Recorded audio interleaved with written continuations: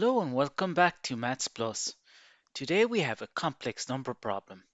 We have ln of e squared over e to the power of pi all to the power of I. So maybe give it a try and let me know how you get on. But if you're new to the channel, don't forget to subscribe and give it a thumbs up. I really appreciate that. Thank you.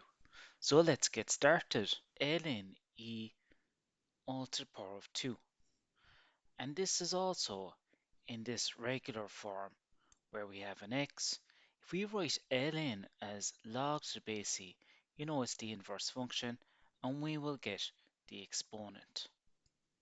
So the first step is just writing in 2 is going to be the result of ln e squared, and we have e to the power of pi all to the power of I.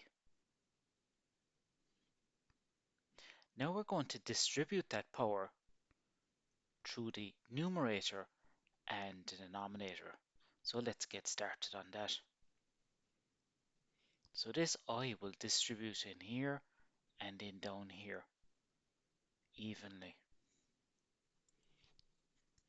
So now we have 2 to the power of I as numerator and e to the power of I by pi as the denominator. Now let's focus on 2 to the power of I, which is the denominator. And the 2 is a base. So we're going to look at how we're going to rearrange this format so that we can bring in the complex number. So first of all, we could write a to the power of x as e to the ln a, as they are opposites all to the power of x. And multiplying in here by the power rule will give us e to the x ln a.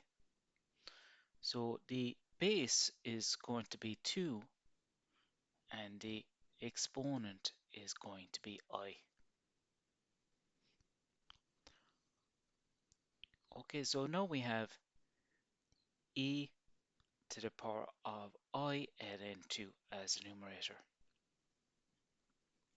We can also go further and apply Euler's format here, and we can bring in our actual values later on.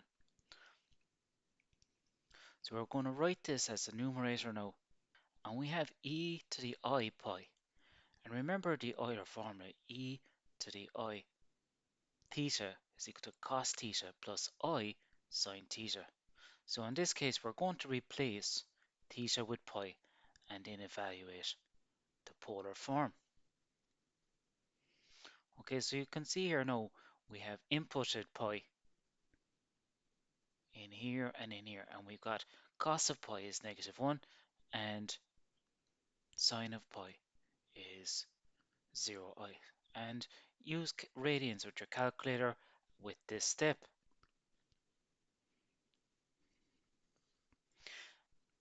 So therefore, we have 2 to the power of I over e to the power of I pi is equal to cos of ln 2 plus I sine ln 2 over cos of pi plus I sine of pi.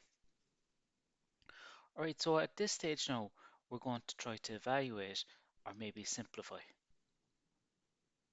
Taking cos of theta 1 plus I theta 1 and placing it over cos of theta 2 plus I sine theta 2 will give us the difference of the angles. So cos of theta 1 minus the lower angle plus I sine of theta 1 minus theta 2. So we're going to apply this up here with this formula.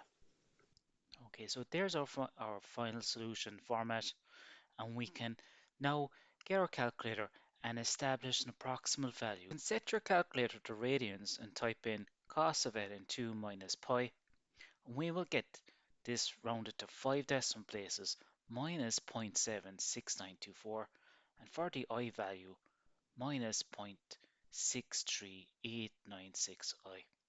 And thus our solution is minus 0.76924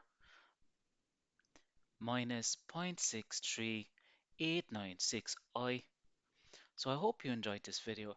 Thanks a lot for watching and see you again soon.